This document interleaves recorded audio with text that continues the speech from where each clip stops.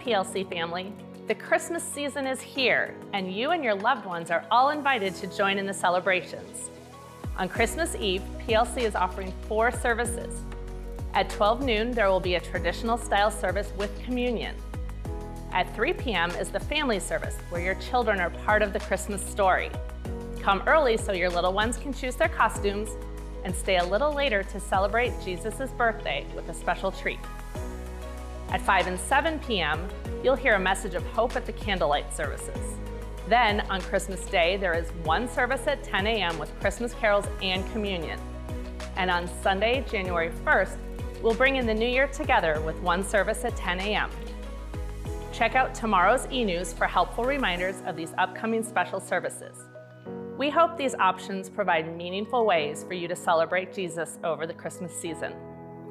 Well, that's all for this week. Until next time, I'm Tina, and this is Connection Point.